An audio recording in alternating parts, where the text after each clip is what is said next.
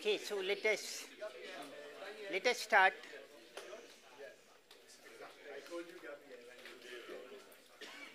Okay, so first thing we want to discuss is the format of the exam. So after some initial consultation with a small sample of you, I sort of came upon this mode, which is that the exam should be closed notes and not open notes. It's not fixed. I'm making a suggestion. The exam can be either closed notes, like you are not allowed to consult anything, or it can be open notes, like you are allowed to consult your notes. Of course, the exam questions will become different if you have different choices. So which one is preferred? Closed notes is simpler than open. Open is much tougher exam, generally. Closed notes, very good. Then the duration. 2 hours is okay or 3 hours is desirable? How many questions? That will depend on the time. So push it 1 hour. No, 2 hours is good. So 2 hours closed notes. 2 hours is good, I think, because it's going to be a tough exam. So, if you only make it 1 hour, it will not work. Okay? No, it won't be tough, but you should allow yourself a little bit of time. So 2 hours closed notes. Then there was a question, should it be 5 questions out of 6 or 5 questions out of 5 or 6 questions, 4 questions out of 5? 3 out of 3. Or I can do it like this, I can assign you 6 questions and do as many as you like. Of course, the credit you get is proportional to how many you do. It's always the same. So whether you say 4 out of 5 or 5 out of 5, does not make so much difference. So which one do people prefer? 4 out of 5. 5 out of 6 is what I like. Okay? I think it gives you a little bit of choice, but it gives me a little bit of measure of how much you have learned, because I can also make it 1 out of 2, and that is not discriminating enough. Okay? So it will be 5 out of 6 questions, written, closed notes, 2 hours. Okay. Settled. Next thing.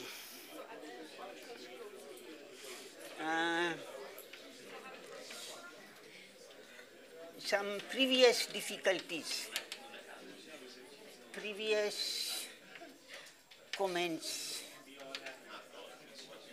re-explain.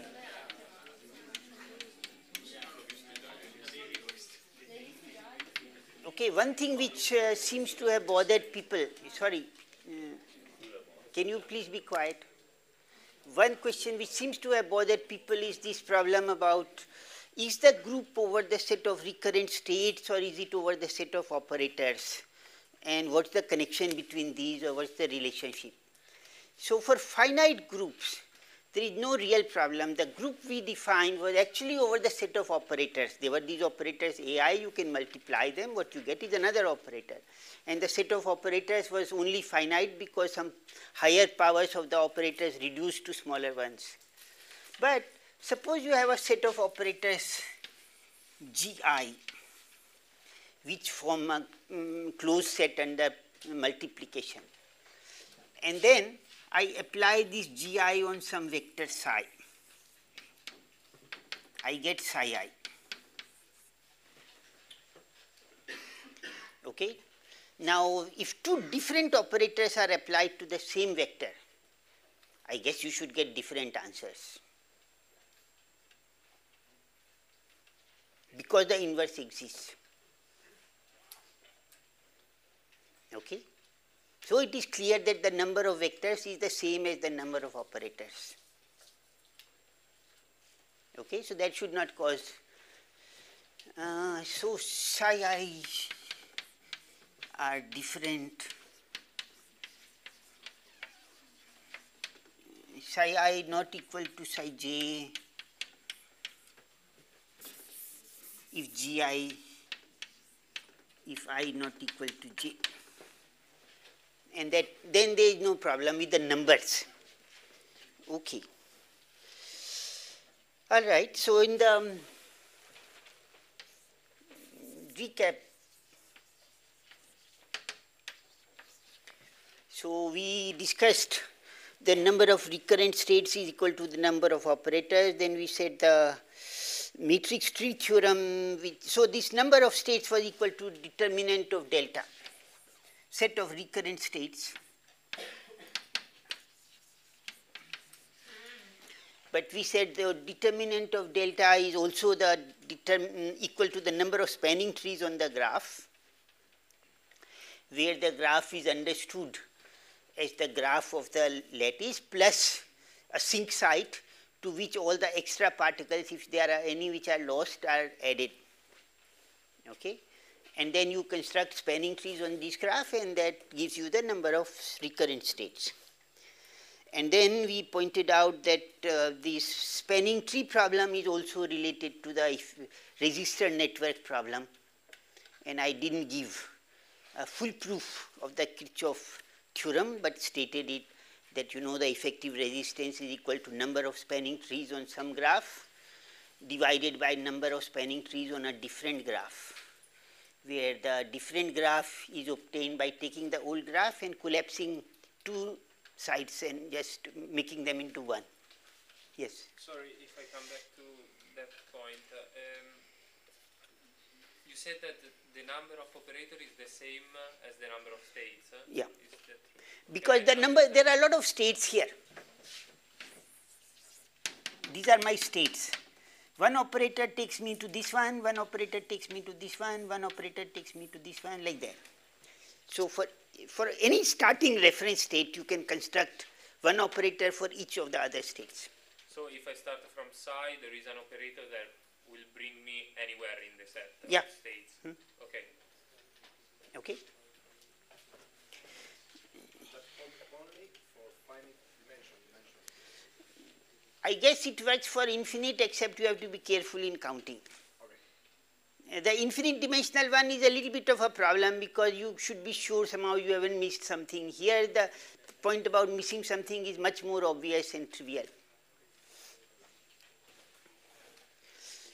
Okay.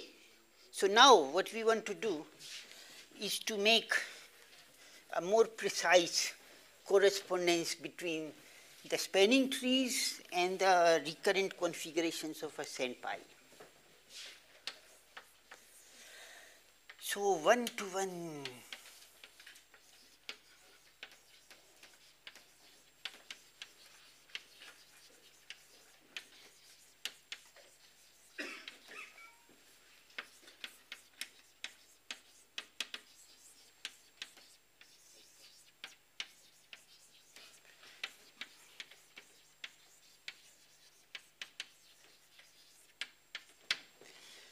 okay. So I take some lattice. We are always working with this sort of fiducial example,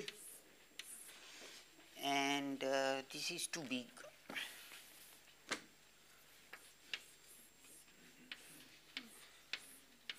I have a small lattice. Now I will add these extra links.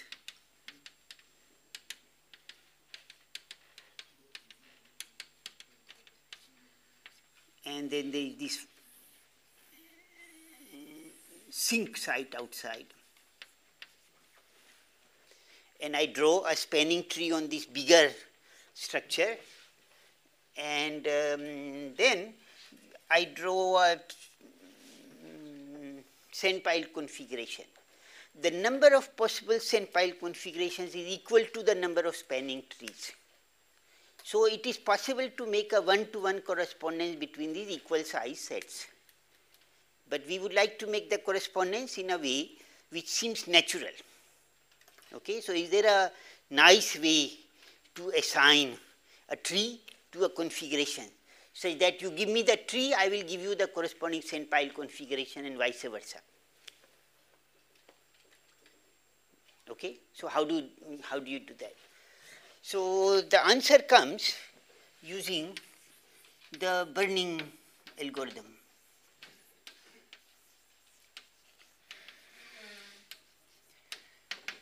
choose. So what we do is we start out with this lattice, and let us say it has some heights, 3, 3, 1, 2, 3, 0, 3, 2, 1, 0, 3, 3, 1, 2, 3. So what I do is I apply the burning technique in parallel. In one step, in the first step, I scan all the lattice and burn all the sites which I can burn. Then I go back and do it again, and then go back and do it again, step by step. So I come here. In the first step, this site can burn. So I just burn it. I imagine that the sink site is always burnt. It is not there in my problem. So sink site is burnt. Then I burn this one. So if I say the fire from the sink will hit this and burn this one. Now it is burnt. Okay? This one will also get burnt. Fire will reach from here and go there. And this one, right now it doesn't burn, but this one can be burnt and this one cannot be burnt. So, stop. Now in the next step, this side can be burnt. So the fire from here will reach there. I draw a link where the fire goes. And so there is a burning path for each site. And in the end, all the sites get burnt, and what you get is a spanning tree. So this is the spanning tree I attach to that configuration.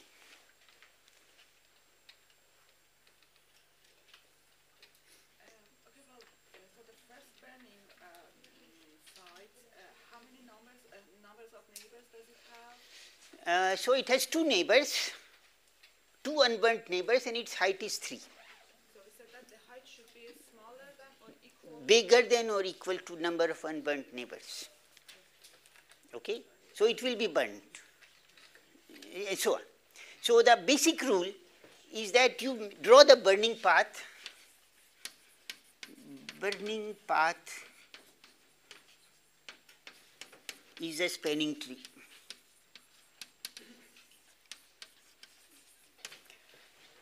And different configurations will give rise to different burning paths, so they will give rise to different spanning trees.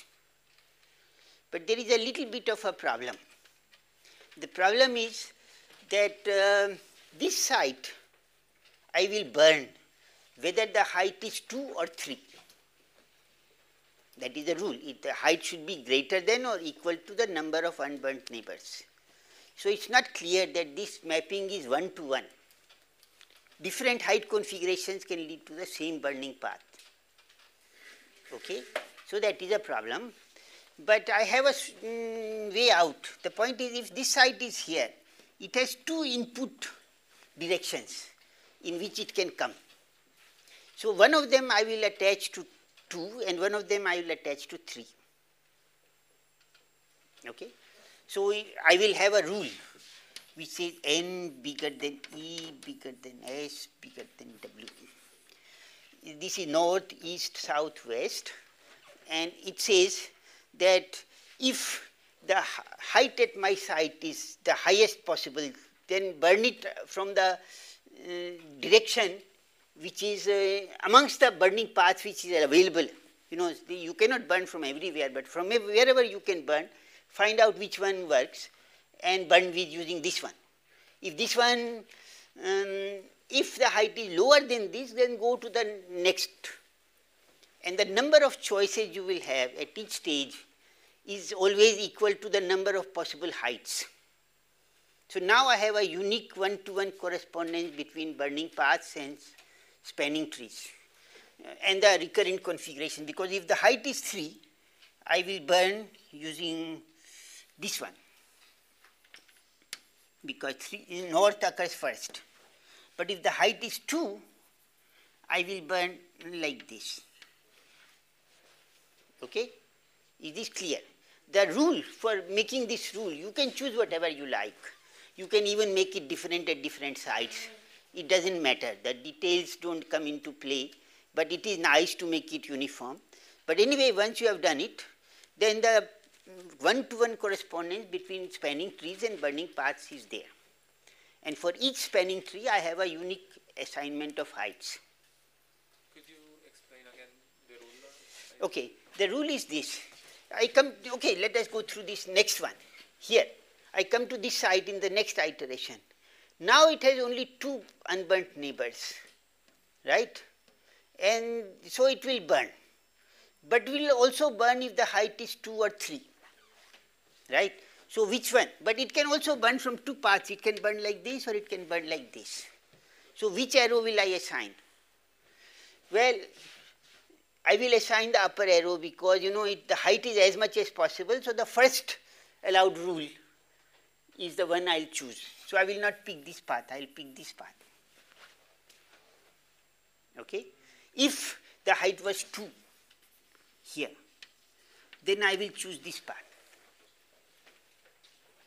Okay? And you can generalize. So at each step we choose a not burned site, and according to let's say... No, we choose a site which can be burnt and choose a direction along which it will burn, and that direction has 1 or 2 or 3 possible choices, and then I pick the choice, the first one if the height is maximum possible, and the second one if it's the next maximum possible, third if it's the next maximum possible, and so on. If there is only one choice, then I just burn like that, nothing to do. Yeah. Why 2 can be burned? Sorry, I beg your pardon. This cannot be, no, this is only one choice allowed. Just 1 second. Yeah, so this, just 1 second.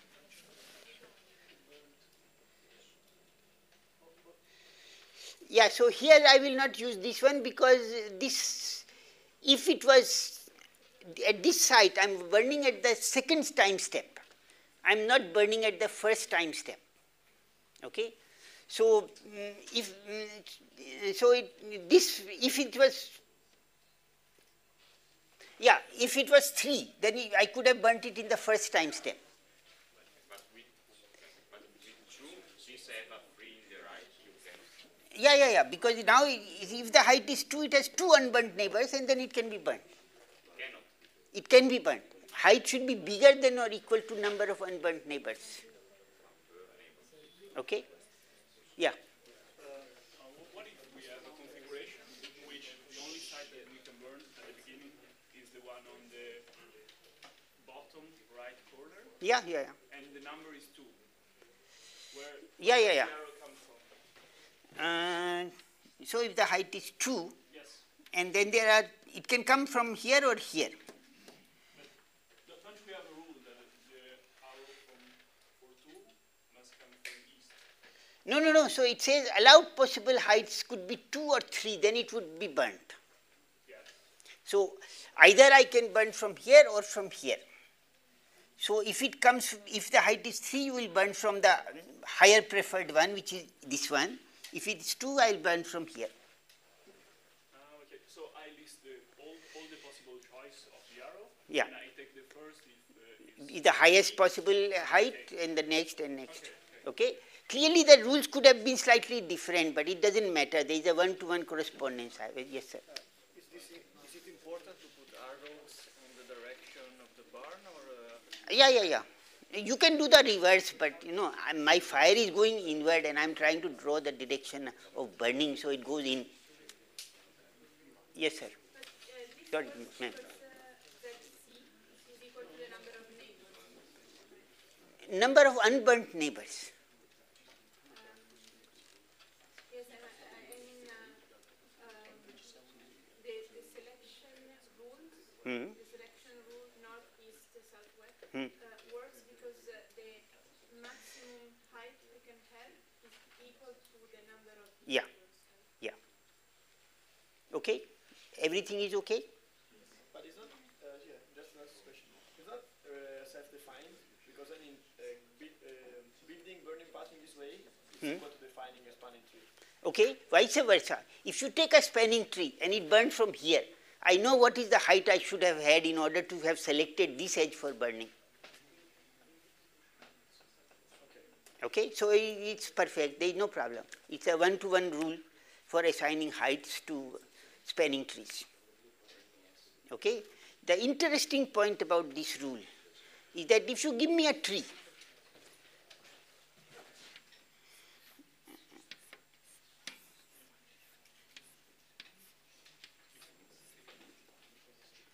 I can even have something like this. Oh, let us draw it. This. I can assign heights to this tree, but it is a very non-local process. The process of assigning heights to a tree depends on whatever happened as very far away in different places. Okay? Because I will have to see how much of things have burnt until now from the left, from the right, and so on and so forth. So the rule is very non-local. And so the local properties like heights of the sand pile become non-local properties of the spanning trees, and vice versa. Yeah. It does not depend on the border you start, does it? It doesn't depend on the place where you start. It only, but the time ordering has to be there. No. It is sort of sequential in time. You have to, you can make other rules, but in this rule, there is at time one you try to burn as many things as possible, then try to burn in the next time step as many things as possible, and so on. Okay? Yes? Could it be a situation where in the methods we can burn a site in the meter? Sorry? Can we burn a site in the meter? Like with the burning test, like scan everything and we see like, oh, there's a site in the meter that can be burned. Yeah, but from which direction? That is all I have to decide. It can be burned, but from which direction? You choose the direction based on the height and allowed rules, and then you are done. Okay? So final site, whatever it is, whether its height is 0 or 1, or everything else is burnt. So I will burn it using whichever direction I have according to my rules. Okay, 0, 1 to 3. Okay, very good. So that gives me a one-to-one correspondence between spanning trees and heights. So what is the use of this? Well, the use of this is not so large, as I said, because the correspondence makes some local properties of trees very non-local in sand pile and vice versa. However, some properties can be still determined. In particular, you can ask, suppose there is a big sand pile, and I can ask what is the probability that this height is 0. Okay? So what will it show up in the sand pile? In the sand pile it will mean that everything will burn and this thing will burn last.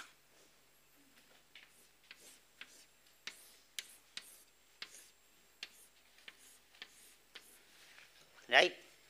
So it says height 0 implies all neighbors burn earlier.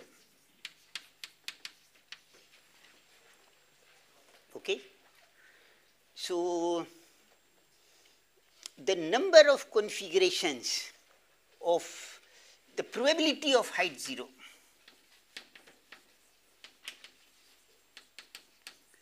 is equal to number of configurations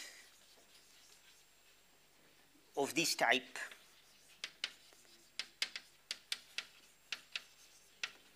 divided by all possible trees.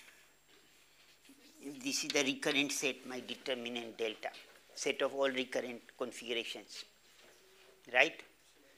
So what is the configurations of this type? That is the ones with height 0, but I can also do it in spanning trees. In spanning trees, the site I add must be a leaf site because it has to burn last. So height 0 means that my site, my selected site is a leaf site.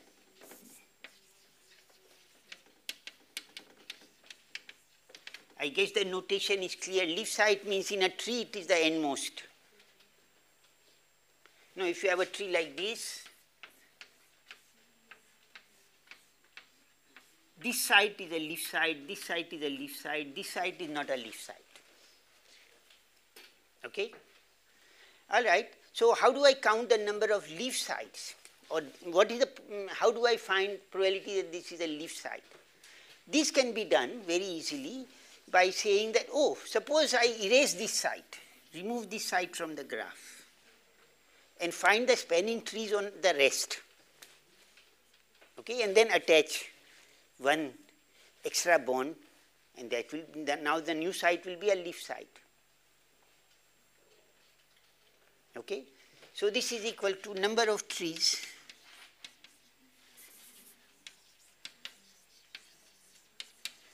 with site removed divided by number of trees.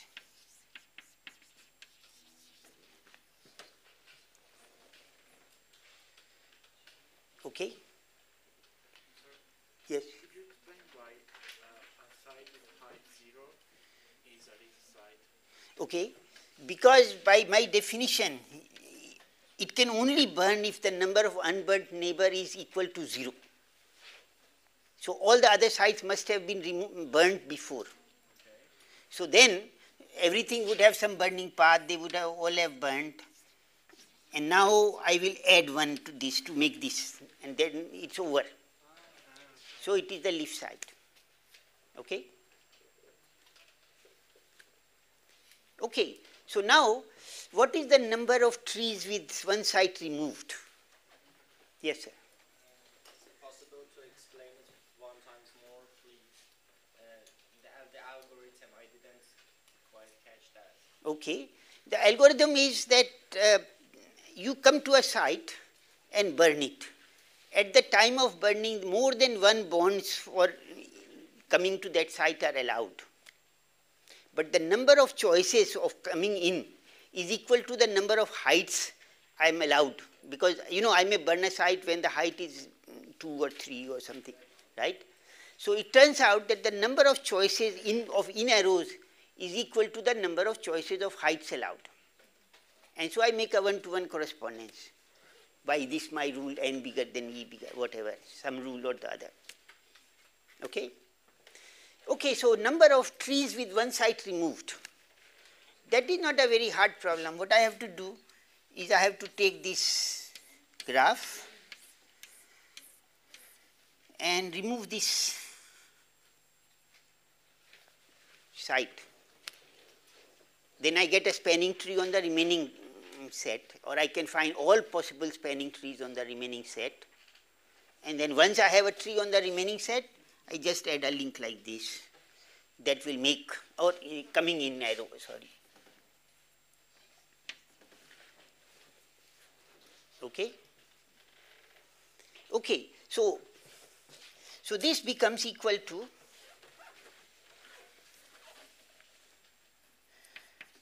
determinant of delta prime divided by determinant of delta.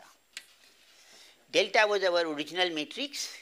Delta prime is the new matrix which I obtained by deleting one site, one row and column corresponding to a site. Okay? So, well, this calculation of course is non-trivial, but let us see how it is done.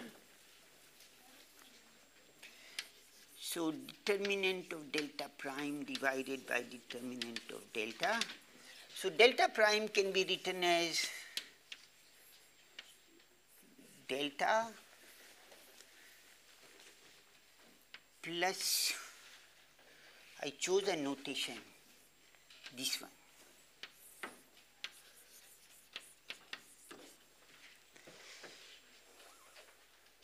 So, the small delta is a matrix in which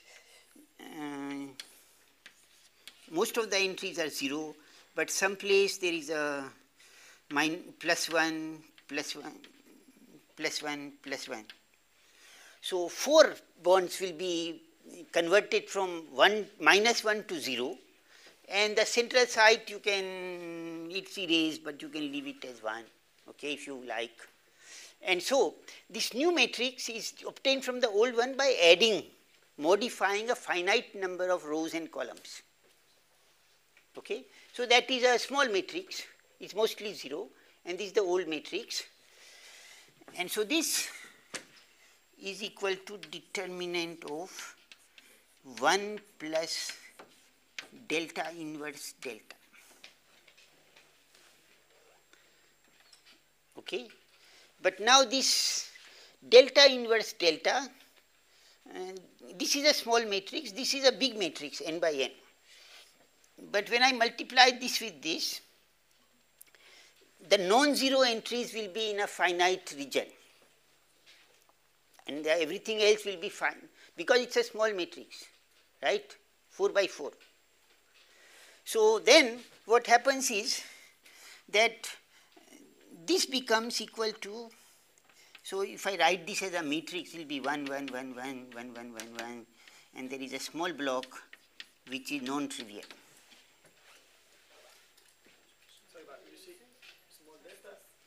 Small delta is the correction to delta which I have to add to make the matrix delta prime. Yeah, the matrix is the same dimension, but it has a lot of 0 entries. Okay, so when I write this, of course they have the same dimension, that's how you multiply them. But now when I write delta inverse delta, this matrix also will have very many zeros and small number of entries. Okay, so then this matrix is still n by n, but most of the entries are 1, and then there is a small block which is non-1. So then the determinant of this is equal to the determinant of the small matrix, because the other parts is just 1.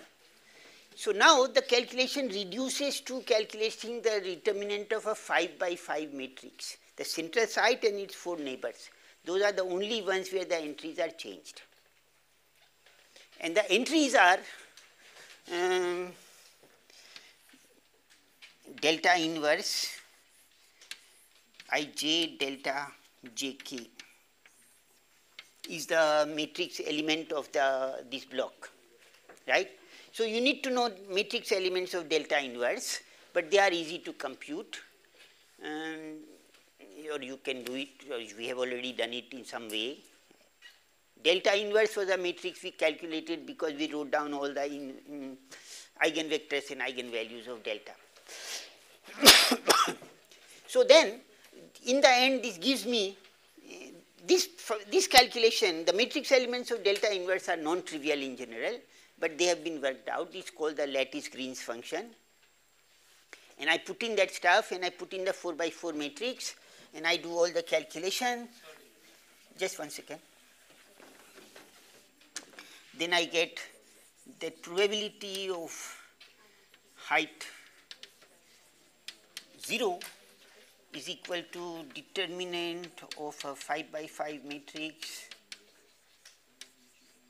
which I can work out, and it gives me 2 by pi squared into 1 minus 2 by pi. Yes? Delta minus 1 and a small delta commute or not? No. But you can write it on the left or on the right, and in each case you will get the same answer. Yes? I did not understand the very first passage when we rewrote determinant of delta prime. Delta prime is n by n matrix. N by n. You can put a 1 in the nth entry in the diagonal and keep it n by n. Yeah, but yeah. Okay. So how can you rewrite it as delta plus a correction? Because you just define delta as the difference of the two, of course. Okay. Okay, and it will be 0 in most of the places, and it will non-zero only in a few elements. And so this can be calculated, and it turns out to be this very nice looking number. But the probability does not depend on the position of the... Yeah, so this is away from the boundary. This is deep inside, where all the values of the determinant, these delta inverse matrix elements, are taken to be in bulk, away from the boundary. And we consider the dimension very large somehow. The L is large, yeah. Otherwise, these numbers depend on the size. Okay. Okay, yeah. So in the large L limit, in the large L limit away from the boundary,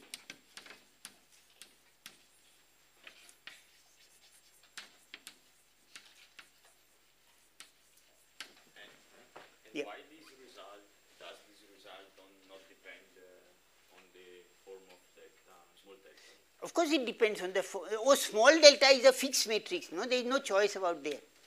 Entries are 1 and 0, and So you did a particular choice for delta? of course, Okay. for small delta there is no choice because it is the difference between the matrix with those edges, 4 edges coming to the site removed. Right? So I have no choice about small delta, it's a fixed matrix. And I just calculate, and that's what it gives. Sorry, but small delta is a matrix of 1 and 0, right? Except in the diagonal. The diagonal you have to put 3, minus 3. Okay, well, how it can be 2 over pi square? Because the delta inverse ij, they involve 1 by pi. Actually, it's a very nice non-trivial result which you should look up to check what is delta inverse.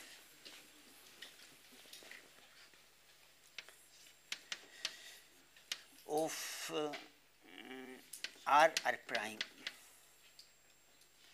R plus Mn. Okay, the exercise I give you as homework exercise is like delta inverse of 0, 0, 1, 1, 0, 1. It's like calculating the matrix element of delta inverse amongst nearest neighbors. But you can do the same problem with next neighbors, third neighbors, fourth neighbors. And that is what matrix elements of delta inverse are. And it turns out they are always of the form A plus 1 by pi B, where A and B are simple fractions, rational numbers. And when you go out, the numbers become bigger. And the same thing happens on the triangular lattice. You always get something plus 1 by pi times something else. So why is there a pi there? I don't know. It just happens. Okay?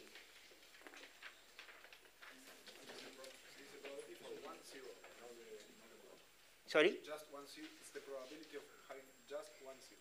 Yeah, just 1 0. Anyway, you cannot have 2 adjacent zeros. You can, You cannot have. Those are forbidden configurations. even if they're far. If they are far. Okay. So, Daniel asks what happens if you have 2 zeros which are at a distance. So, I have a 0 here and I have a 0 here. What is the probability of ZR1 equal to ZR2 equal to 0? So, the method is working. All I got to say is that at both these sides, both the nodes should be leaf sides. Okay, and then I can again construct a matrix delta, which will be the difference matrix, and calculate. But now the matrix will be 10 by 10 instead of 5 by 5, and I can work it out. And so the answer turns out to be more or less, if r are far away, it's the square of this number. But so it is probability of ZR1 equal to 0, ZR2 equal to 0 is equal to probability of ZR1 equal to 0, probability of ZR2 equal, these are of course equal, but there is a correction term which can be worked out from the properties of these determinants. Now it is a 10 by 10 determinant, so I got to be working harder. You don't have to work out the full determinant, it goes as 1 upon r to the power 2d times a number. So the matrix elements go like 1 by r, and there are many of them, and you have got to put large powers of them, and then you can check that in 2d it goes as 1 upon r to the power 4, In higher dimensions, it will go as r to the power 2d. Okay. This calculation I will not do on the board here. You are referred to the paper which has a lot of calculation. Okay. Okay, so very good. So now what we want to do is we want to study a different problem. Just 1 minute.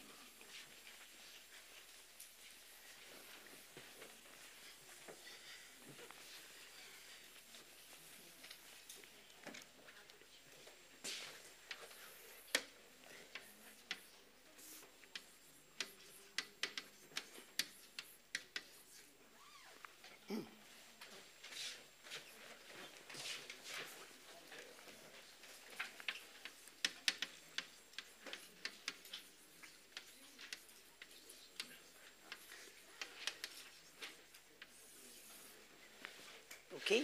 So the directed sand piles is a particular version of these kinds of sand pile models, and they are particularly simple and simpler than the one we just discussed.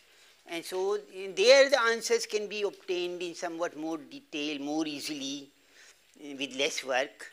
And so that is what we will like to discuss now. Okay, there was some question before. Yes?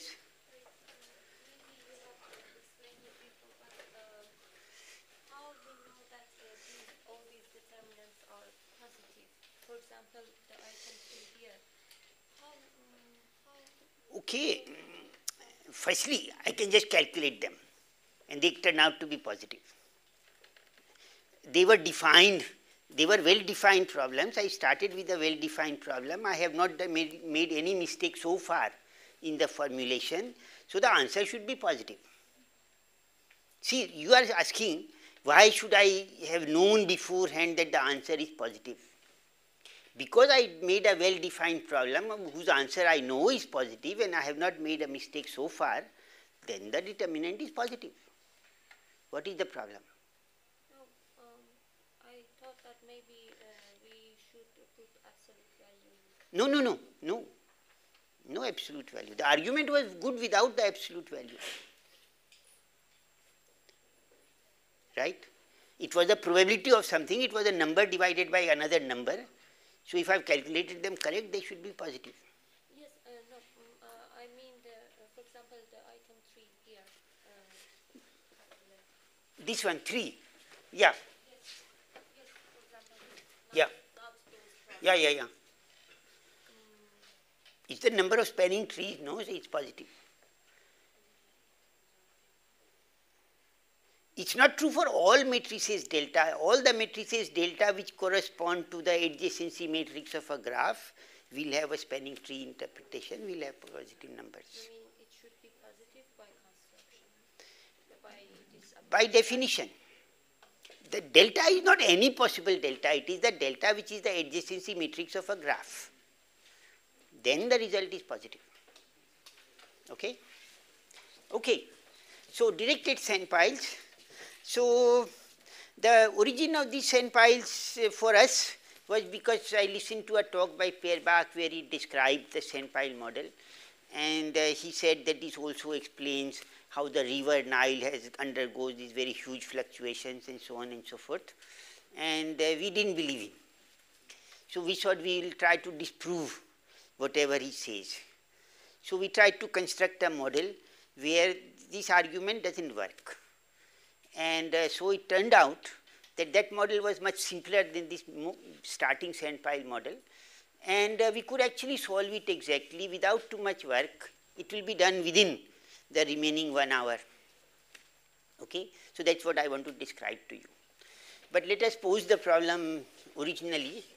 So the problem is posed as there is a child with lot of wooden blocks, and he is sitting on the top of a staircase, and he throws the blocks on the staircase, and so the staircase kind of looks like this.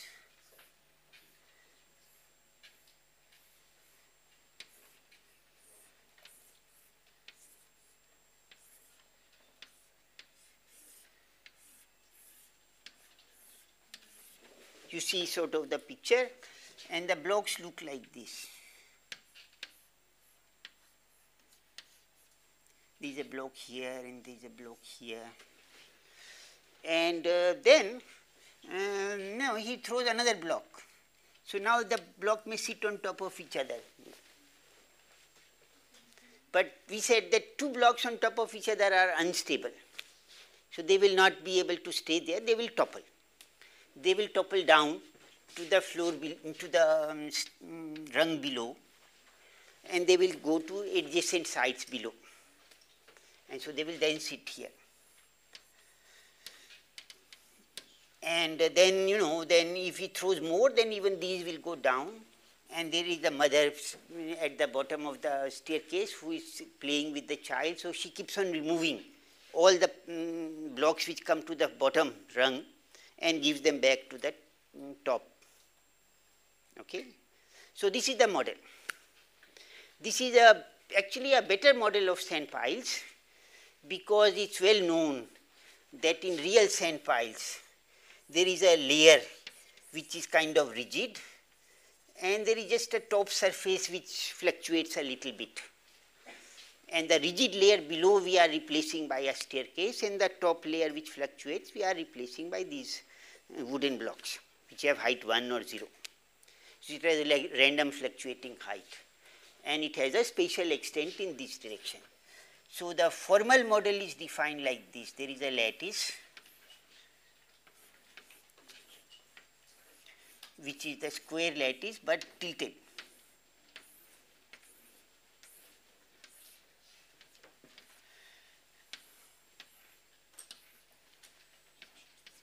Okay, and so we say Z I is equal to 0 or 1 are stable.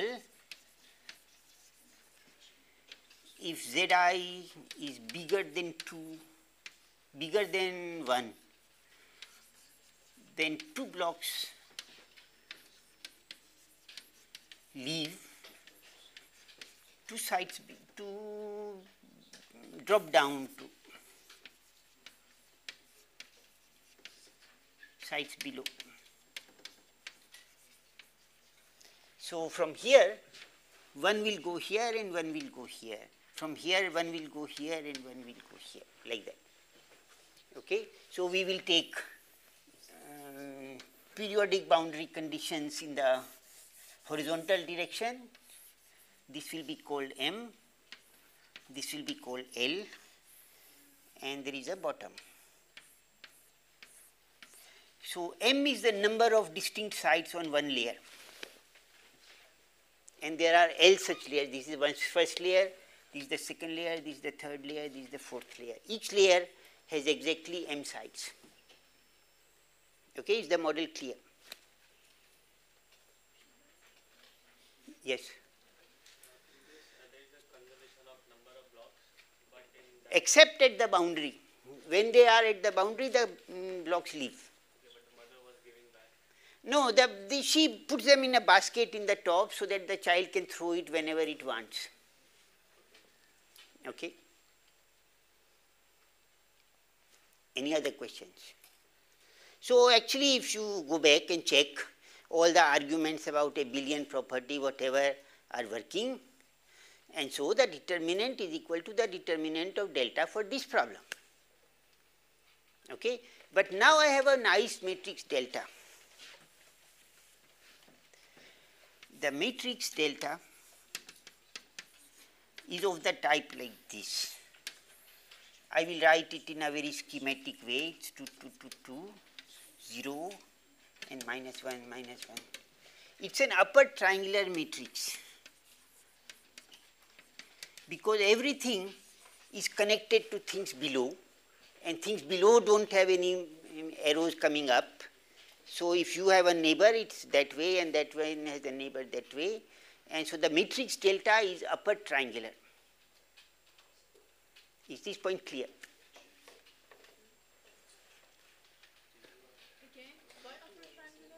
Upper triangular means a matrix whose all the entries below the diagonal are 0. What? Why is that? Why? Because there are no neighbors which a side below is not connected to a site above. Okay, so it's a directed send file. It is, the matrix is unsymmetrical now. Okay, but now it's very easy because the determinant of this matrix is easy to determine. It's just the product of diagonals. Yeah, so it's 2 to the power Lm. Determinant of delta is equal to 2 to the power Lm. That didn't require any work. But 2 to the power Lm is also the total number of stable configurations. So all stable configurations occur with equal probability in the steady state. Okay, very good. So all stable configurations occur. Actually, all 2 to the power n, 2 to the power Lm stable configurations occur with equal probability.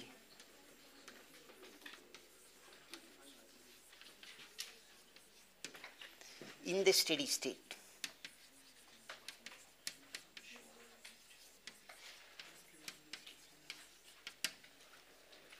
So this problem now becomes much simpler than the previous one because the steady state measure is much more easier to handle. So for example, I can ask,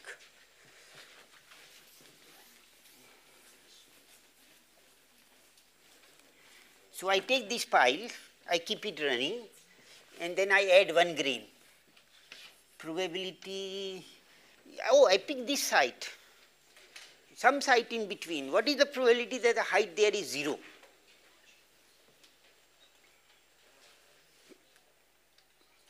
It is half, because all configurations occur with equal probability and all the measure is a product measure.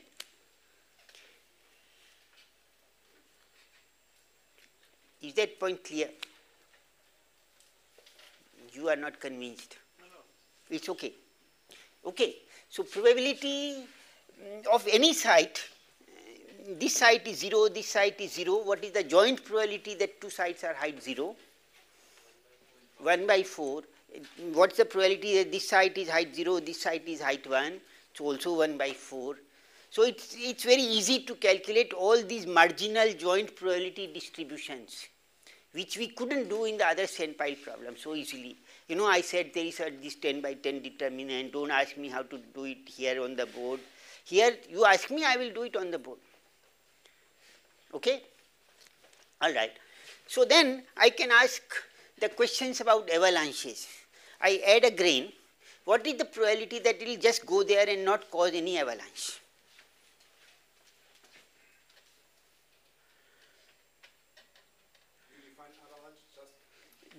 Whatever is the result of the relaxation process for this particle to relax until it gets to a stable state, there are a number of topplings, and the number of topplings will be called S, and the duration of topplings is the time it takes to get there. Okay. So when the number of topplings is 0, then we say there is no avalanche. So what is the probability that when you add a grain, just becomes stable and there is no toppling? Half, because the original height must be 0, and that occurs with probability half. So probability S equal to 0 is equal to half. Okay. I can ask what is the probability that S equal to 1? Well, there should be a toppling, but there should be only one toppling. So I take this site. Here the height should be 1 because it topples. But then it will send two particles down on addition, and both of these should be height 0. Otherwise, they will cause further toppling. So this should be 1, and this should be not top. This should topple, and this should not topple. And so this occurs with probability half times half times half, which is 1 by 8.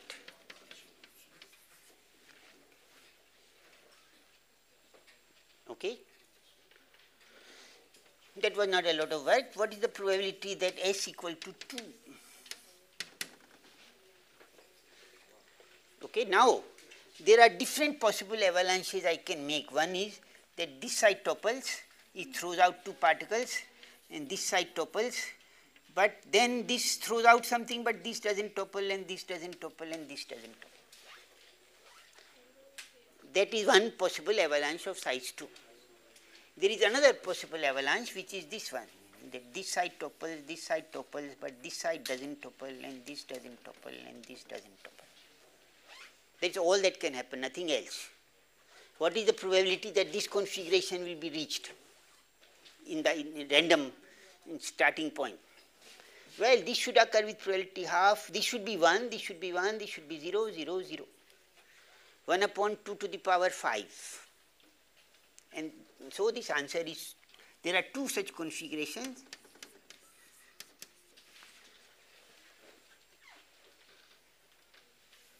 Okay. And then I can go to probability of S equal to 3. The key point is that in each case, there is a finite number of graphs to be counted, and you just count them all, and then you are done. So what are the possibilities for S equal to 3? Well, you could have something like this. This goes here, this goes here, this goes here, and then it stops. So this should not cause anything, this should not cause anything, this should not cause anything, this should not cause anything. Or you can have a graph which looks like this.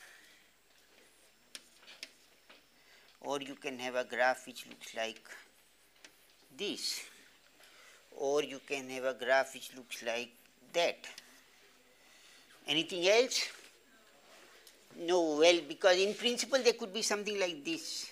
This causes two topplings, but these don't topple. Sorry, no further topplings. Okay? That is not possible, because if these two topple, then this side, whether its height was 0 or 1, will also topple. So this will not be allowed. So this is not there. These are only 4 possible graphs. So it is 4 into 1 upon 2 to the power 7, and so on.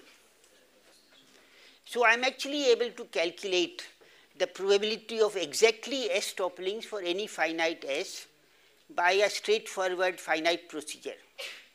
Like I didn't do it, but I can do it up to 5 by just sitting down on a piece of paper, and you can write a computer program which will count all the graphs and do some such thing for a slightly bigger value of S. And so then this particular question, what is the distribution of sizes of events, and we have been able to address directly, simply in this problem. Okay? Yes? The problem in other models is that not all the stable configurations are recurrent. Precisely. Okay. So now, but you know, okay, this is a finite S, but I would like to know what is the behavior of this function for large S. Okay. So then, so let us look at that problem now. So I start with this site. Oh, sorry, I start with this site here, and they topple, and let's say these two things topple, and then it goes down and this doesn't topple. But we said, we already noticed that if a site has 2 upward neighbors which topple, then it also has to topple, whatever happens. Okay? So the allowed avalanche clusters will be of this type. They will have a boundary, there will be a set of topple sites.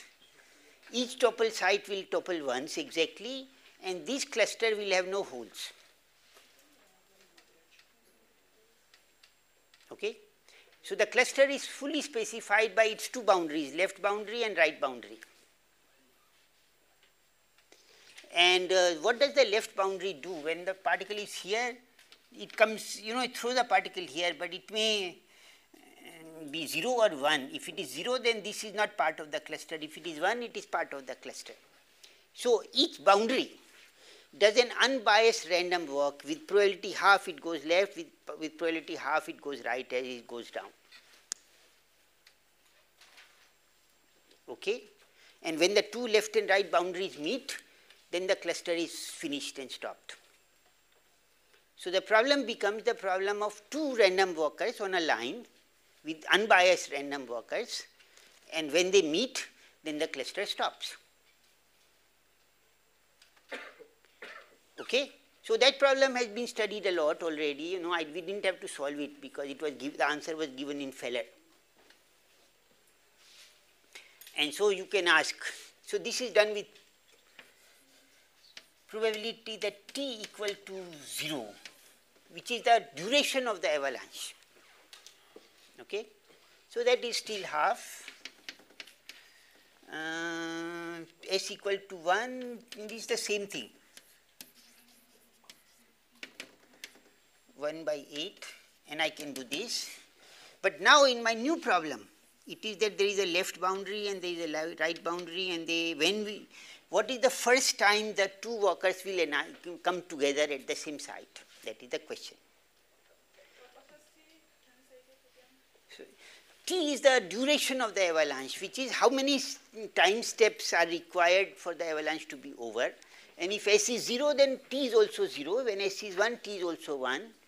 When S is 2, t is also 2. But they are not same statistics, they are different things. So later on, S will be much bigger than t, maybe. Right? So now I am asking, what is the distribution of sizes t? And the answer is probability of t is equal to probability of reunion of unbiased random walkers on a line.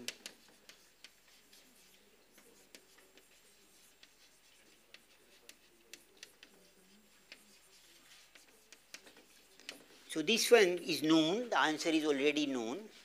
So the probability is 1 upon 2t plus 1. I noted this down just so that I don't make any mistakes in algebra. 2t plus 2, choose t plus 1, 4 to the power minus t minus 2, minus t minus 2.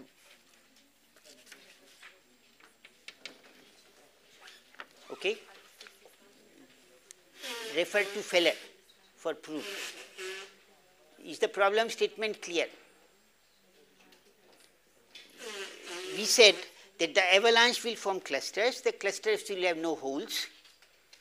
And the boundaries of clusters do random walks. And then you ask what is the probability that two random walkers starting from 1, 1 will meet at some point. Yes?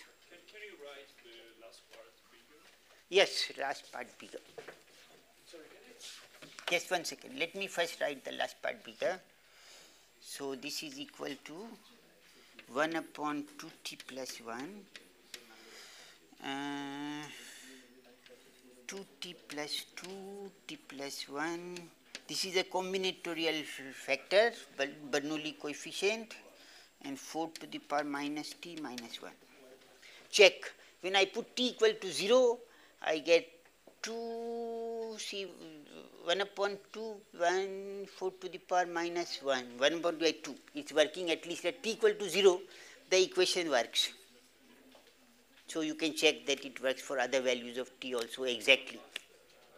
Sorry, just to, what's the difference between S and T? I didn't get it. Okay, so S is the number of topplings in the avalanche, T is the duration of the avalanche. Duration means how many time steps before it gets over. On each time step, I do several topplings on the same layer. All the sides on the same layer are toppled together. Okay? Yes? It is not clear to me why there shouldn't be holes inside the cluster. Okay, very good. So the point is this. So there is a cluster. Now this, if there is a hole, there is a topmost side of the hole. And you look at this. Yeah, so but now all the two sides above it must topple. And so it must also topple. So end of proof. Okay? Okay, so it's very simple and straightforward. And so it says probability of duration of avalanche greater than t goes like 1 upon t to the power half. This is from random walk results, or from that equation. You put Stirling's formula, you get this. Okay. So now, if you take a big avalanche like this, its duration is t, then the width of the cluster will be t to the power half. And so S goes like t to the power 3 by 2.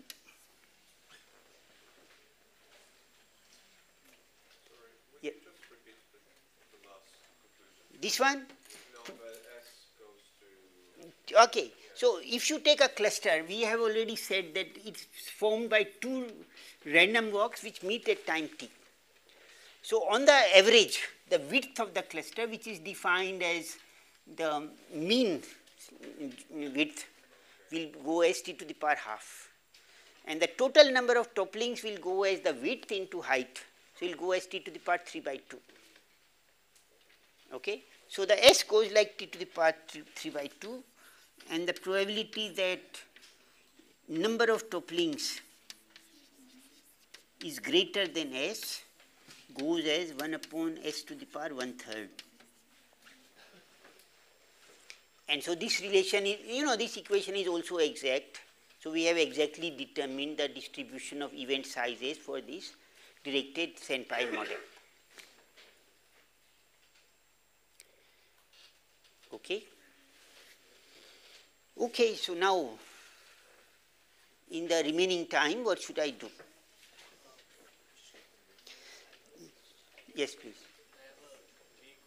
Yes. Is there any connection to directed ball population model? I don't know about that. I refuse. I am side stepping the question. We don't want to discuss it now. Okay. No, this is it is called a special case of compact directed percolation. Compact is precisely the fact that there are no holes. So if you make a directed percolation in which there are no holes, then this is the same model. Okay. So now, what we would like to do is to describe other models which are equivalent to this model.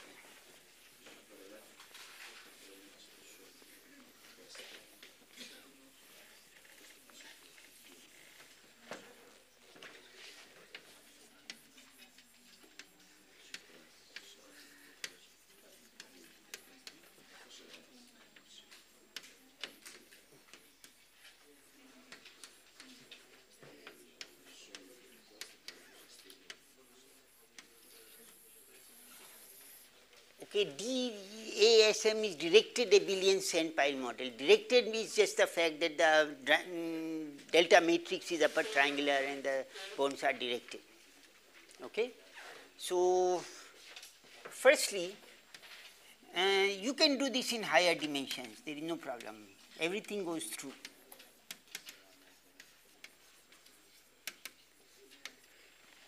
The extension of the results to higher dimension is straightforward, not trivial but straightforward. Okay. So I will not do it here. Okay. So there is a model which is in literature called Scheidegger river networks.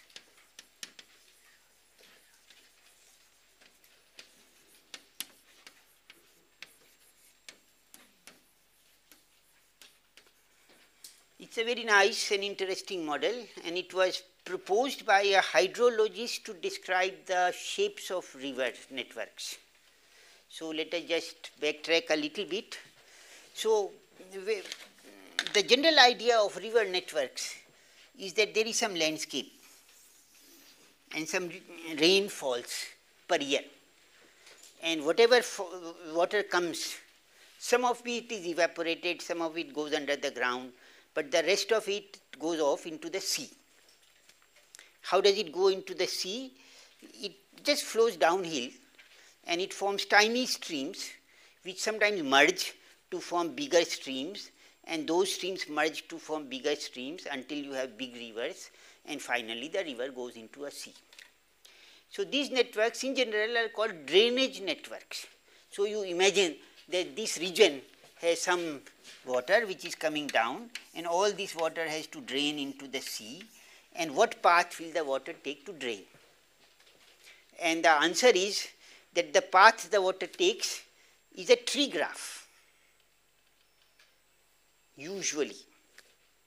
Once in a while people know of rivers which go like this.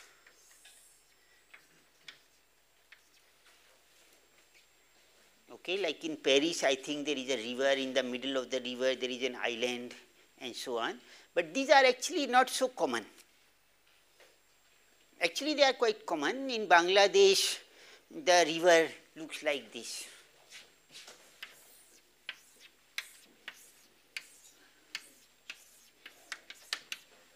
It has lot of parts which cut and recombine, and so in delta regions generally you have a different structure where the different streams can rejoin. But in most of the other parts the streams don't rejoin. The streams join together, but they don't break up. One river doesn't become two rivers. Two rivers become one river most of the time. Okay? So this model only describes the first process in which small rivers join up to form big rivers, which is roughly true in mountainous areas. And so we will not discuss. I am only pointing out that this model is not perfect, but it is a approximate but interesting good model. So what Scheidegger said was that you imagine that, let us say there is a landscape like this, there is a uniform slope down. So we are not worried about the fact that some regions can have higher slope and other places have lower slope. So, and all the water which comes to a point has to go down. But there is also a rain at each area, so some more water joins to it and then it goes down. This excess rain per area is assumed to be uniform. There is a uniform rainfall all over the land area. Okay? And now we can represent the land by some grid. So I take this grid.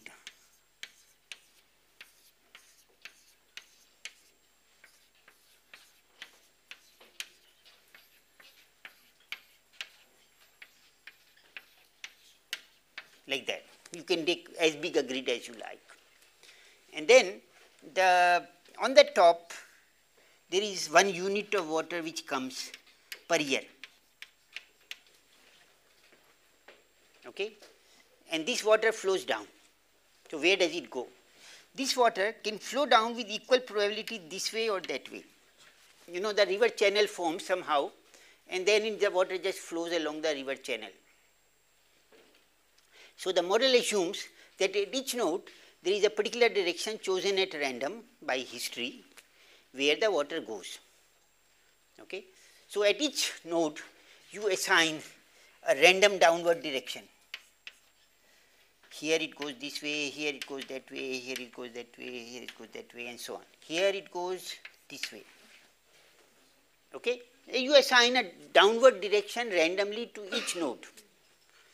And then you look at the structure of the full graph. So here is the sea. So, you know, whatever goes down is what goes down from here, it can go here.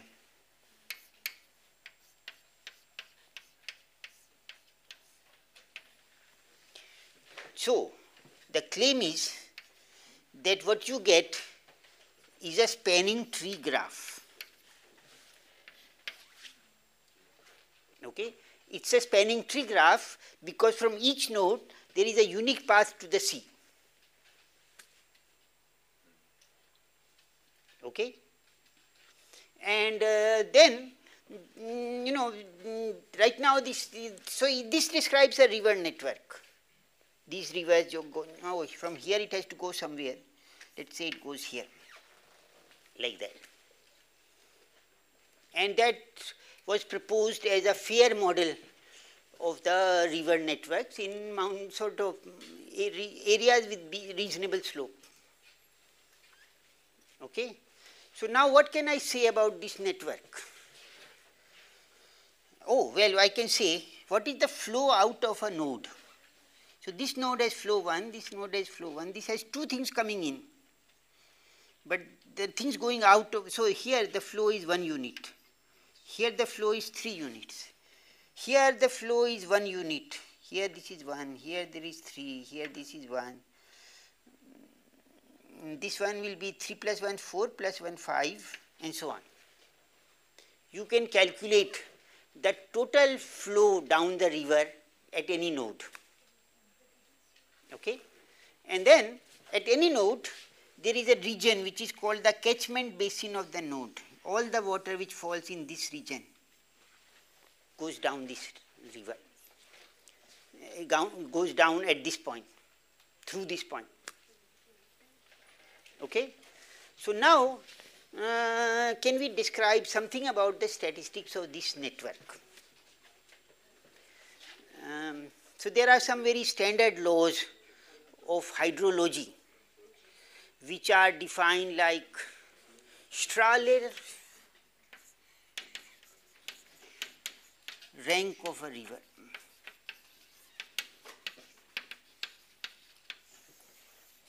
So the Strahler rank of a river is defined like this. If you have a network like this of rivers, okay, all the rivers which are the leaf nodes of network. Now I'm using the word leaf for branches. All the branches which end someplace, they will be called rivers of rank 1. This is a river of rank 1. Two rivers of rank 1, when they join, they form a river of rank 2. Okay, when a river of rank 2 joins a river of rank 1, it is called a river of rank 2. It doesn't change its name. But when two rivers of rank 2 join, they form a river of rank 3, and so on. So you can start with very tiny rivulets, and then they form a river of rank 1, rank 2, rank 3, and so on. It goes on. And then, given a big network, you can ask how many rivers are there of rank 1, how many rivers of rank 2, how many rivers of rank 3, and so on. Okay? And there is a very interesting law which is called Horton's law, which says number of rivers of rank R divided by number of rivers of rank R plus 1, it's a number like 4.3, and it's independent of R, whichever network you pick. And it has been tested a lot in real observations, in real maps people make. And it's interesting if you can understand where this law comes from. Okay? So now,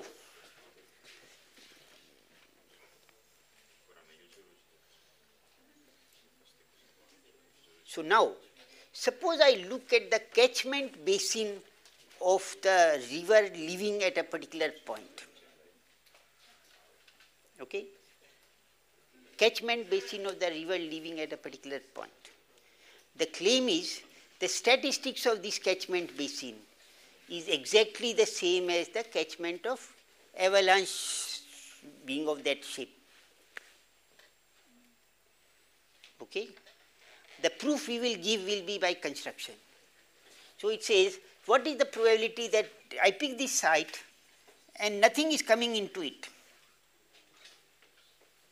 Nothing is coming into it is the probability that this site has an arrow which is going that way, and this site which is arrow which is going that way. Right? So what is the probability? 1 by 4. The probability that a site will have no river coming into it is 1 by 4. So what will be the flow out of that point? will be 1. Okay. So, what is the probability that if I pick a node at random, it will have an outflow 1?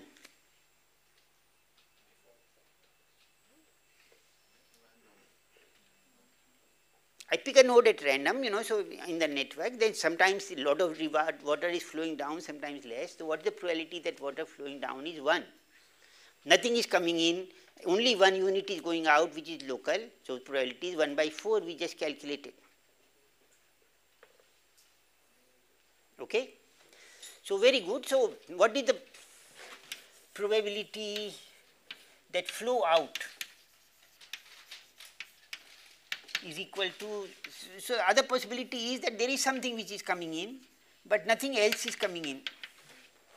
So, what will be the flow out of this river? 1 and 1, 2.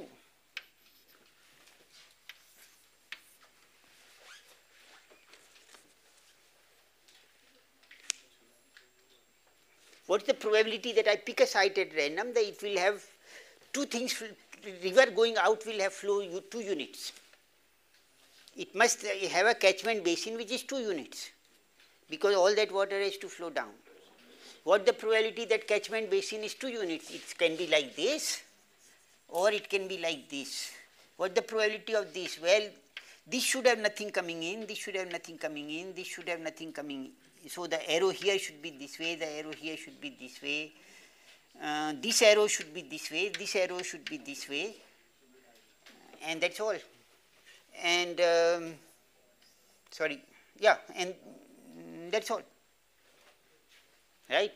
So, I can calculate these explicitly, and you will see that you encounter exactly the same types of, if I want to find probability that the cluster is of size 3, then I had this graph and that graph and that graph, you count them, they are exactly the same.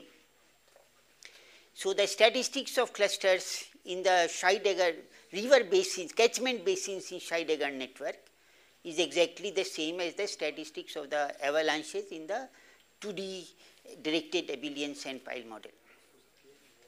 So, then we can solve, we have solved the problem in some way. What is the probability that the catchment flow out will be bigger than S? Is S to the power minus 1 by 3, because it is the same as the probability that the number of topplings caused by an avalanche is bigger than S. Okay. So, it is a non-trivial result about a model which was already known, but now you can solve it exactly. This model is, I think, 1950 or so, Scheidegger model. But they were hydrologists, they were only doing field data, they were not making lattice model. The model is a lattice model, it was made by him, but they did not analyze it in this way. But now you can kind of show that it has this distribution of sizes. Okay. Okay, I still have time, so very good, I can do something more.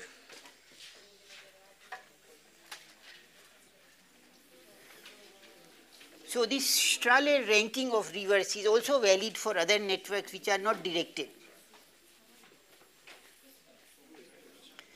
And one can study them in more detail, which I will not do just now. But let us do this Takayashu. Oh, I made a mistake. Aggregation model, this was already defined.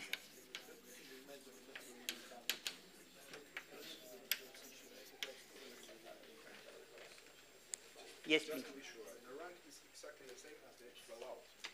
Sorry? Just to be sure, the rank is just the same as the flow out. No, no, no. No. If you have a river like this,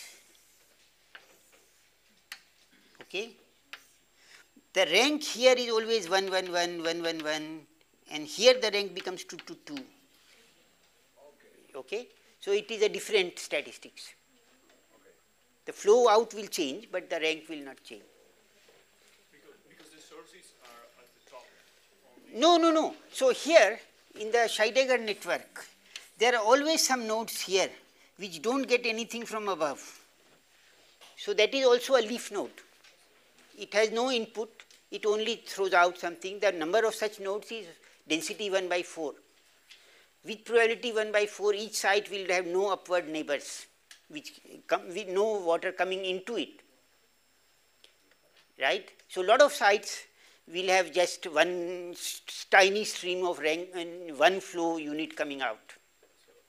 So how do you define the rank? Sorry. The rank will be 1 by definition to these nodes. Okay, but then if there are many such nodes, Yeah. merge with the Yeah, so then you have to look at the statistics of how they are merging. So there may be a river which is rank 1 because nothing is joining it. If something joins it, then this becomes rank 2. Okay, so you have to look at the topography of the full graph, then you can assign ranks. Rank is a non-local statistics. It cannot be decided on the basis of local measurement, yeah. So the rank is a weight assigned to each edge? It is a rank. No, like a lot of students appear for exam, some people get, rank is like division. It is a class, it is a broad,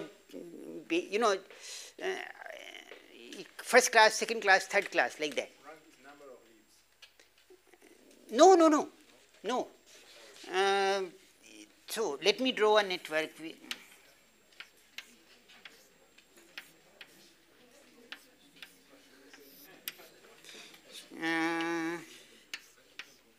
Okay, so this is rank 1, 1, 1, 1, 1. This is 2. All this river all the way will be rank 2. This is 1, 1, 1. Now this join, this is still rank 2. This is 1, 1, 1. This is still rank 2. This is 1, 1, 1. This is 2, 2, 2. This is 1, 1. This is 2. This is 1. This is 2. But this is 3. And this goes to be 3. And this is 3, like that. So it is not related to the nodes at all. This rank defines the article? The rank defines the number of, I will give you some logic behind this. So, at least in India there is a river, very famous river, Ganga, no? But in the beginning it has small streams. So there is a stream called Alaknanda, there is a stream called Bhagirathi. They are 2 names. But when they join up, that river is called Ganga. The river has a different name after the 2 small streams join. None of the 2 small streams qualifies for that name. Okay? So there is a point in this. If a big river is joined by a narrow stream, nala, just a drainage from one tiny house, we don't change the name of the river. It has the same name. But if 2 big rivers join, then you perhaps want to change the name of the river. No, it makes sense. So the rank is like the name of a river which is conserved under tiny perturbations but not perturbed under equal perturbations, because now 2 rivers are joining of the same rank. Then which one will keep its name, which one will not keep its name. So then we just give it a new name to the new river. So that is the logic behind the rank. Yeah. Yes.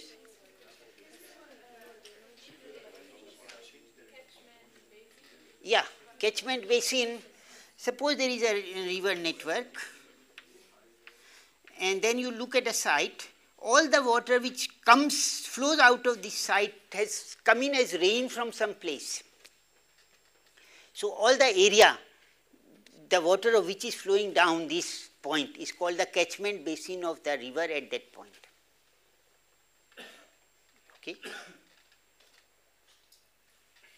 Okay, so now we want to go to this Takayasu model, and there was a question. Okay, so Takayasu model we defined already. There is a lattice. Every site you add one particle at each time, and then the particles jump to neighbors at random and they merge. Okay.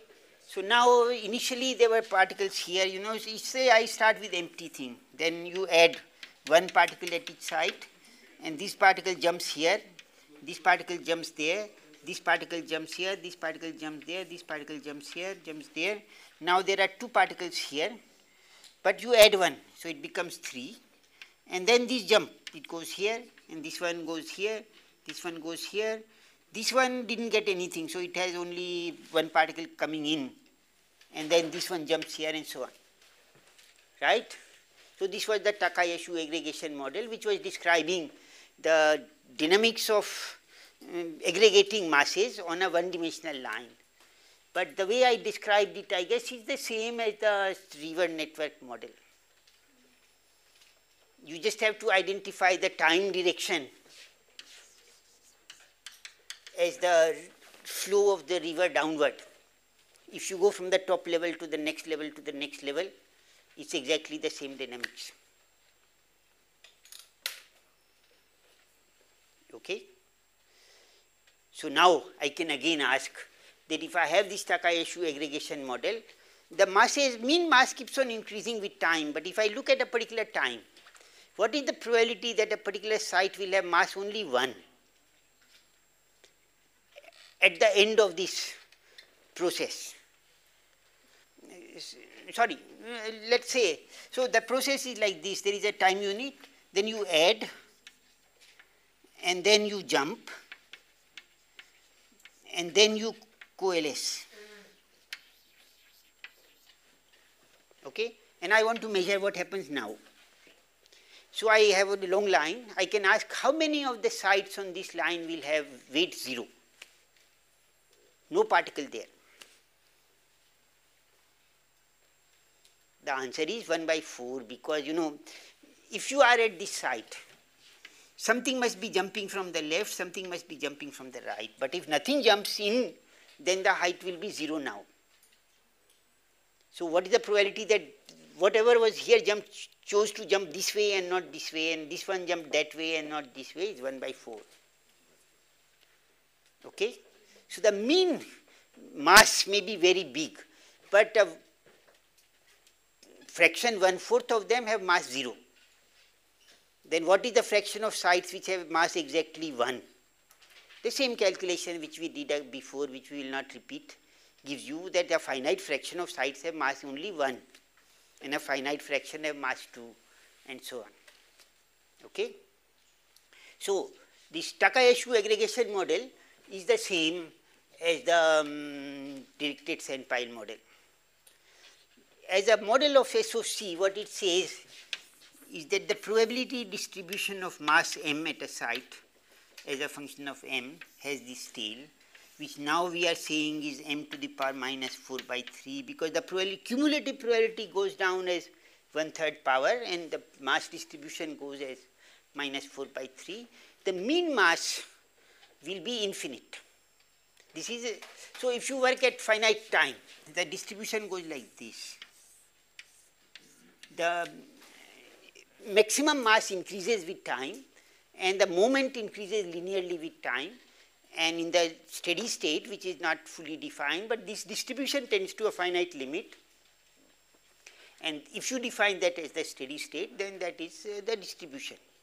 What are the big events there? I sit at a place and I ask what, you know, if some big mass comes there, that is a big event, and then the next time step it will leave and it may come back after 2 years. So that is the time interval between big events, and you can ask what is the probability of, you know, that at any time there is a big mass happening someplace or something like that.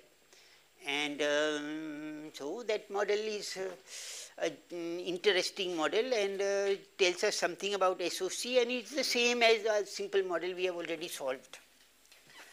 And the same thing happens for Takayasu model in 2D. Or the Scheidegger model in 2+1D. What is a 2+1D river network model? So you have a volume in which rivers have to flow. So it is actually well known. It is called the blood circulation network. The point is you have tissues in a human body. They are made of cells. Each cell needs nutrient. The nutrient is provided by blood. Blood comes and gives the nutrient. So there is a cell network of capillaries which provides each cell with some blood. Okay? And so if we think of it as a, so here is my set of mass. This is some muscle. And here is my nutrient.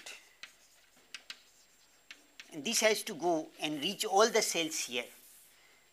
It forms this network of capillaries.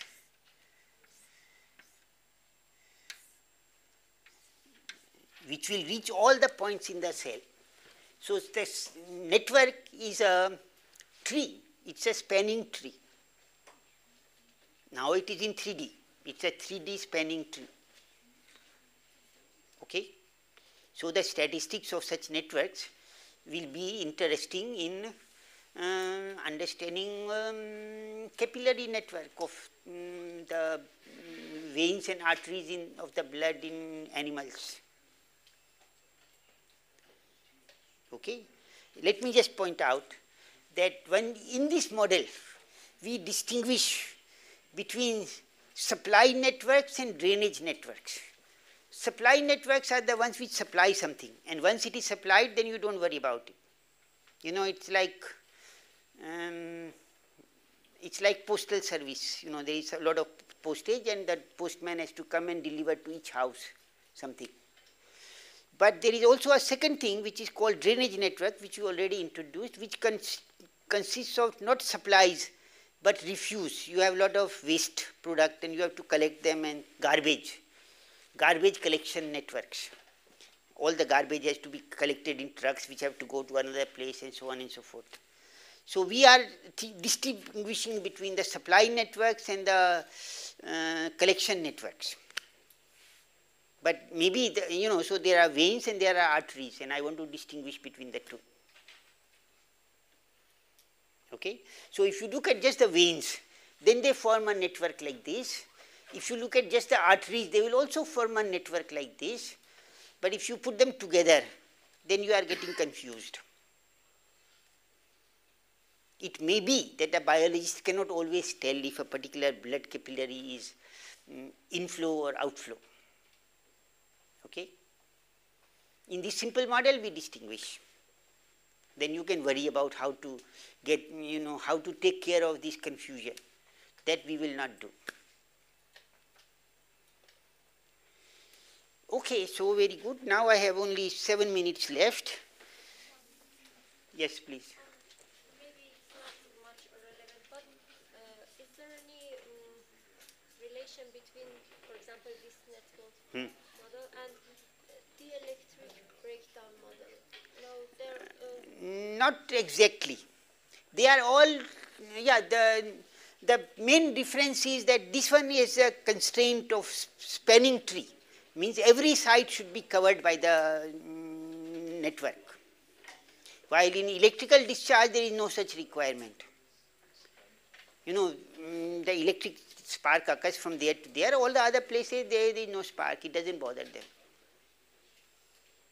In our problem, we have insisted, because of various physical constraints, that every side should have a part of the tree coming, spanning tree. It has to be a spanning tree. If you don't have a spanning tree, then you don't have this structure necessarily. Okay? I think people have argued for river networks are like electric breakdown. So they say some water is going down, it can go further left or right, and it just moves like that. I'm not particularly fond of those models. They haven't worked very well in the past. It's one thing to propose a model, because I like the model. The other thing is to make sure that it is actually realistic. So the electric breakdown models I don't think are honestly good models of river networks. A spanning tree model is philosophically definitely better, because we say that every site should have some rain and it should have a drainage out. So what people say is that if I take a map of some country and I look at the river network in the map, I don't see a spanning tree. The rivers don't span all the map, no, it will be too cluttered. So in real maps, what people do is they only draw rivers of a rank bigger than something. They don't draw tiny rivulets, tiny drainage from city. Each city will have 15 houses, each one has one drainage out. We don't draw all that. So in a typical map, you will only draw rivers of a rank bigger than 5. Then if you want more, then you will draw ranks bigger than 4. But if you take a river network and delete some of the rivers, it's too small, I'm not going to worry about them. If the flow is less than so many cusecs of water, then I'm not going to draw them. Then you don't get a spanning tree. But then it is part of the original spanning tree which you have deleted some edges and kept some others and so on. So you can have that in mind, and you can study the statistics of these graphs as well, which is a little bit more complicated. But it is the same. It is saying that how many sites have flow out which is bigger than 100 units, right? So that is the question we kind of addressed already. Yes. Isn't it the same as redefining the lattice with any bigger cells? Yes and no. Yeah, so on the whole, if you have a network like this,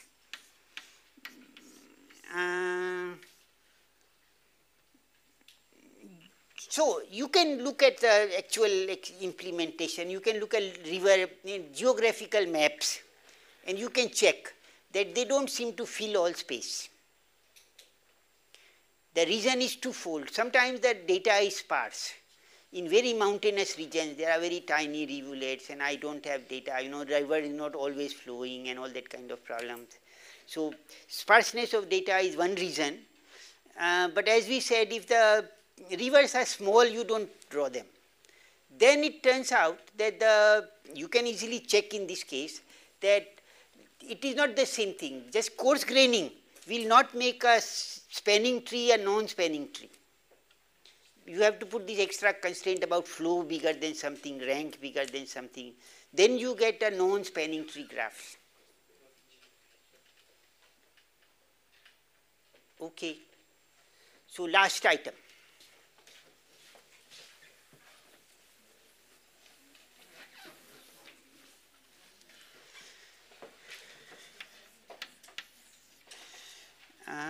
So proper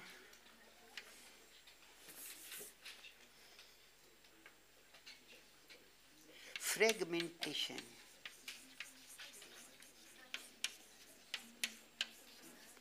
patterns formed by branching, merging, propagating, fragment by propagating, branching, and merging cracks.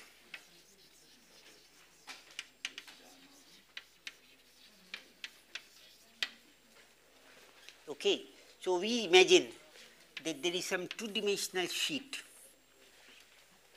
okay, and under stress of various sorts, it develops cracks, and these cracks then propagate, and then when they propagate, they can branch into two, and then the branches can propagate, but if there may be another crack and they merge. If two branches come together, then they merge.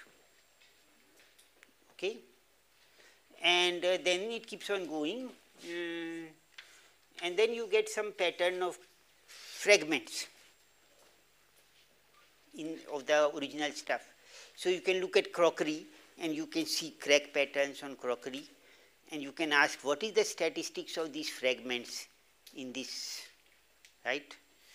That's a reasonably interesting question. There are other fragmentation patterns which are like, you look at land, and then when the water dries, then the mud cracks, and you get sort of crack patterns in mud, like that. I guess all of you are familiar. I am not showing pictures. Is that familiar? Okay. So very good. We want to understand the statistics of these cracks. So it turns out that there is one particular system which is of some interest, which is glaciers which merge into the sea. So in the north, near the poles, there are a lot of glaciers, and they have ice, and then there is a sea here. And what happens is that this ice keeps on developing cracks, and the cracks go into the sea, North Sea. And then they go away and they melt somewhere, and then the water goes to Saudi Arabia or where, it joins with the normal sea.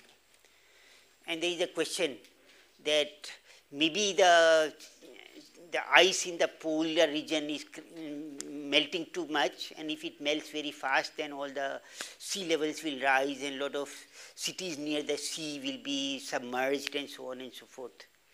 So there is an importance to understand the sea level rise expected in the next few years in climate change models.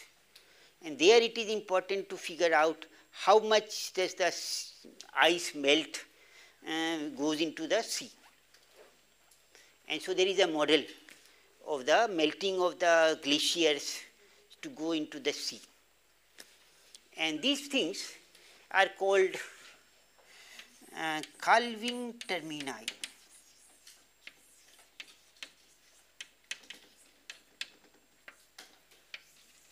So calving is calf, which is this baby cow. There is a mother cow and the baby is called the baby cow. And the small part which breaks off is called the calf. And this process of breaking is called calving. And it occurs at the terminals of glaciers. So that is what we are trying to make a model of. Okay? So the model which was already proposed by other people is the following, that here is my glacier and here is my sea. So a crack forms somewhere near the bound, somewhere, let's not worry where it forms, crack forms. Then it propagates. Roughly it propagates along the front, because this is hot and this is cold. And it propagates along the bound in the direction but parallel to the sea direction. Okay? But it diffuses a little bit, it can shift a little bit to the left, it does a random walk of sorts. But it can also develop branching with some finite probability. A crack will become two cracks and they propagate. And then these can become three cracks and so on. And then if two cracks come together, they can merge. Okay, so this is all that we will like to model. So I take a finite system. My time is up. Let me take 3 minutes. So here is my system, here is my time, there is a crack which propagates, it breaks and then rejoins and then breaks and rejoins and breaks and rejoins like that. And so once the crack has gone further, you are left behind with a fragmentation pattern. The glacier left behind is fragmented fully into small bits. And the sizes of these bits is what is important because, each fragment falls into the sea together. And the rate at which, these fragments form or something is what we are trying to study. Okay? So the model is like this, that there is a rate at which it breaks and then it diffuses randomly. And then if they come together, they join up. Okay? Now, what is the steady state of this process? The point is that even if you start with only one crack, as time evolves, the steady state of the system has a finite density of cracks. Because one will be, if there is a few cracks, they will break up. If there are too many cracks, they will merge. And so there is a steady state density of cracks. That steady state density is a function of lambda, branching ratio. If there is a small branching, there will be few cracks, right? But then what happens in this steady state? Then it keeps on evolving just like that. So the fragmentation pattern in the steady state is independent of initial condition. And then you can show that it shows a distribution of sizes which whatever it is, what is it? That's what you want to determine. So the answer is, if lambda is very large, then there is a pattern which is not easy to study. But if lambda tends to 0, which is or if lambda is small, that is branching ratio is small, then the statistics of these clusters is like the statistics of these avalanche clusters in sand piles, because the branch does a random walk. Okay? Until they merge. There is only a small bit of correction I have to add due to the fact that, oh, if this one branches, then I am more likely to go in. So here the branches, if the left branch is more likely to go right, because if the left boundary is more likely to go right, because if it branches, then one of the part I will take will be to the right. Okay? So with this minor modification, if you study the model, then the distribution of fragment sizes can be interpreted in terms of the previous model we have studied. So we will leave it at that. Actually, it turns out that you can simulate this in computer, and you can look at the pictures of cracks which are already shown in glaciers, and the pictures seem to match quite well. So it is not an awful model. Okay, so we'll leave it here.